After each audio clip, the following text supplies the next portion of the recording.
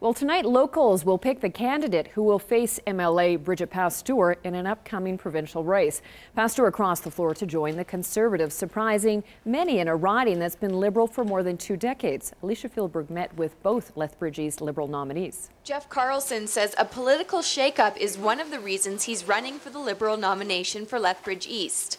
The provincial riding had a Liberal leader since 1993 until the incumbent made a surprising move late last year. It's been Liberal for a very long time, and when our current member crossed the floor, I thought we lost something very important to us, the ability to not have to toe the party line.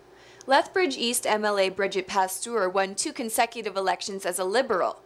The incumbent joined the Conservatives in November. With a looming provincial election, that's something for Liberal nominees, including Rob Miyashiro, to consider. Obviously, Bridget's a 2-time incumbent, so it would be more difficult for Jeff or myself, or maybe it'll be easier depending on people's feeling about her crossing the floor. Miyashiro says aside from his Liberal supporters, he's spoken to many Conservatives who aren't pleased with Pasteur's decision and said they'd support him instead. It's still a Liberal riding, I believe. I also believe that there's no one running in this election, Liberal or otherwise, that has my background. I have a good understanding of how government policy affects children and their families, people with developmental disabilities, people with mental health issues, and seniors. Carlson also says he has the support of many people who voted for Pasteur in previous elections. He believes he'd be a strong candidate to face her. Running 2 successful campaigns here in the city gives me a leg up in experience how to run a campaign.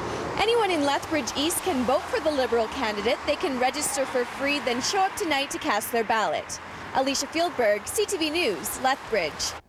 The Lethbridge East Liberal nomination will be at the Sandman Hotel tonight at 7, and people will be able to register on site before the vote starts.